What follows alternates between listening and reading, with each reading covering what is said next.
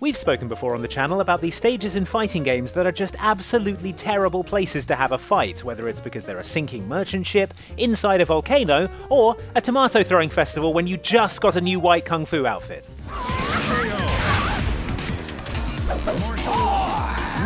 But that isn't the end of it, because fighting game characters love fighting so much they're willing to do it anywhere, even places that are dangerously unsafe, unsettlingly creepy, or don't have a breathable atmosphere. Here are 7 more of the worst places to have a fight that really could take place elsewhere. Enjoy! You are so small! It's the battle of the century! Fight!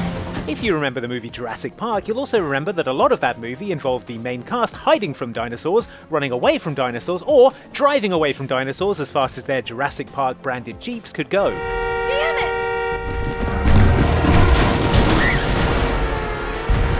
That's because dinosaurs are literally Godzilla monsters designed to crush, tear, and eat you with their razor-sharp claws and chomping tooth-filled mouths. Which is why it seems odd to me that the Ultra Street Fighter 4 and Street Fighter Cross Tekken stage Jurassic-era research facility exists.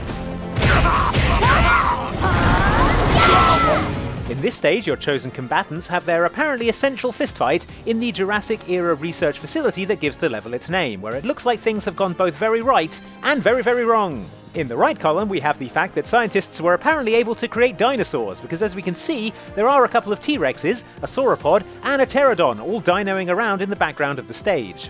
In the wrong column, however, we have the fact that all the precautionary containment measures seem to have failed. The fence is broken, the T-Rexes have broken their shackles, and the electricity is off. So why are you guys still having a fight here, and not, say, rolling on out of the park in a motorised hamster ball, listening to a safety message from Jimmy Fallon, like in that one, much worse movie? As if this wasn't already dangerous enough, the Street Fighter Cross Tekken version of this stage starts the combatants off fighting on a rickety metal walkway suspended about 20 feet off the ground, which collapses halfway through the fight, dumping you down onto the floor. What, were the huge prehistoric monsters not a big enough challenge? What is wrong with you people?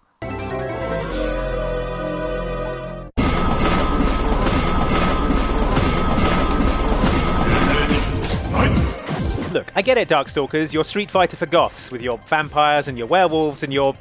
this guy and whatever it is he's got going on.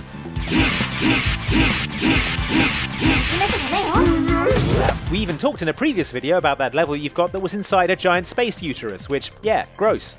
With all that said though, I'm still at a loss to explain the stage Iron Horse, Iron Terror from Darkstalkers 3, which is a massive steam locomotive straight out of David Cronenberg's Nightmares, and absolutely not somewhere you'd want to hang around, let alone have a fistfight on. For a start, at the front of the train is a giant living eyeball. This is presumably so the train can see where it's going, but my dude, you're a train, you run on tracks. It's not like you can wander off and explore. Worse than that though are the 2 human mouths with lips and teeth on the steam whistle and on the side of the locomotive, which are just sort of wordlessly pouting and gnashing their teeth. This is the point at which you're going to want to go and talk to the driver and ask if he can stop the train so you can get off, only to discover that the driver is a skeleton who is enjoying a smoke break and absolutely not interested in hearing about how you're not enjoying your time on his haunted nightmare train. I was going to suggest going to the buffet car to wait it out, but on second thoughts, that's probably a bad idea on this train. Physics-based brawler Gang Beast's whole deal is that it's difficult to control, which makes the fighter's choice of fight venues all the more puzzling. After all, if I had trouble punching, kicking, and walking in a straight line because I was a weird blobby jelly person, I probably wouldn't be getting into fights at all, let alone ones inside meat processing facilities, on top of speeding trucks, or on a Ferris wheel at the pier. Most dangerous of all though has to be fighting on top of a Zeppelin that is sailing around the skies over a busy metropolitan area. The logistics alone are a mystery. How did the Gang Beasts get up there? Did they all climb up when the blimp was on the ground and then wait until they reached an agreed upon altitude before they started trying to kick each other off? However it happened, they're up there now, fighting on what is most definitely not a flat surface, where even setting foot on an incline is enough to start you down the slippery slope to plummeting to your doom on the city streets below. And you just know those Gang Beasts are going to splat like a water balloon full of mayonnaise down there. Won't somebody think of the street cleaners?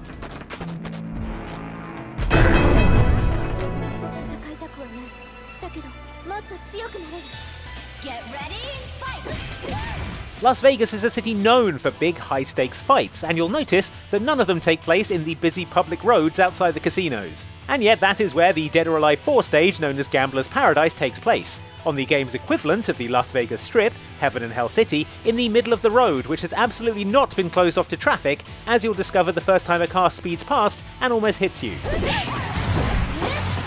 That's if you're lucky. Sometimes they do hit you. In the car's defense, they can probably be forgiven for not expecting to see a life or death karate fight happening in the middle of a two-lane highway in a city with so many fight venues. Also, they do try to swerve, which is appreciated even if we are cartwheeling unpredictably across both lanes of traffic. To be fair though, if you're after high-stakes gambling, flipping around a two-lane highway in your underwear and hoping you don't get hit by a car is pretty up there. Get on my level, the rest of you Vegas casuals.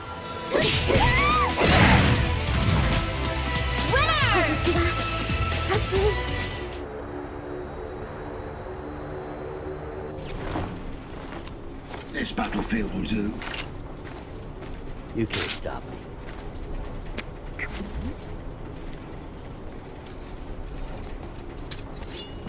Ready? Fight! PlayStation All-Stars Battle Royale is Sony's answer to Smash Bros, pitting against each other beloved characters from Sony's top first-party games, like Nathan Drake from Uncharted, Kratos from God of War, and... Did we say Nathan Drake? Okay, now you're gonna get it.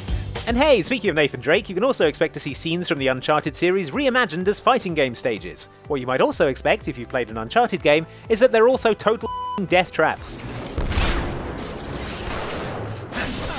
The stage we're talking about, Stowaways, starts off innocently enough in the hold of a cargo plane mid-flight. Sure, there's a lot of heavy cargo crates and vehicles scattered around the place, but it all seems properly secured, and the fact that the plane is in mid-air doesn't make things any more dangerous than it would normally be to have a fistfight with a literal god of war in an enclosed space. Partway through the fight, however, things take a turn for the considerably more dangerous as the back of the plane opens up and the cargo starts tumbling out. Also, the plane is on fire now. Now the stage has become the top of a truck and a cargo trailer that remain barely tethered to the plane, which, we remind you, is on fire and most likely in the process of crashing. But I think you've all got bigger things to be worried about than this fight, people. Like, I don't know, where are you going to land this on-fire plane?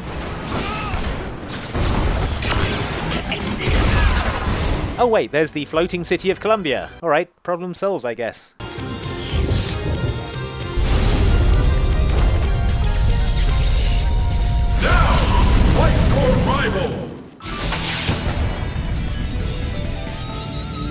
We've already covered a few of the deeply odd and very dangerous places Ryu from Street Fighter can find himself fighting, from the space elevator to on the wings of an airplane flying over Dubai. But I would happily take either of those deadly dangerous locations over where Ryu faces off against Asura in the Asura's Wrath Lost Episodes DLC. Round one, fight! The face-off between these two fighty boys starts off straightforward enough, right up until the point where Asura uppercuts Ryu into space.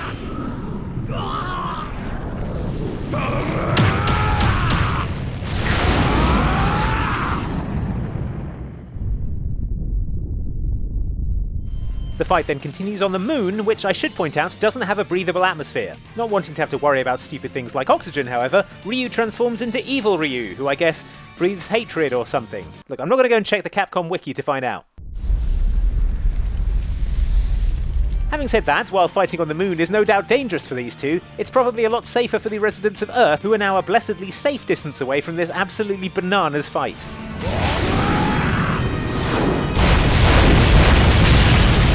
Just try not to destroy the moon while you're up there, guys, please. I think we need it for tides or something.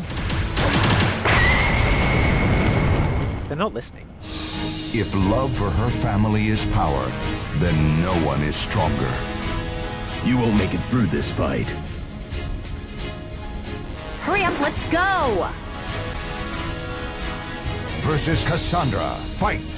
If you've ever been to an art gallery, you'll have noticed that having big sword fights is prohibited on account of how you might damage all the priceless works of art. Unless the sword fight is part of the exhibition. Then it's technically performance art and you're in a kind of grey area.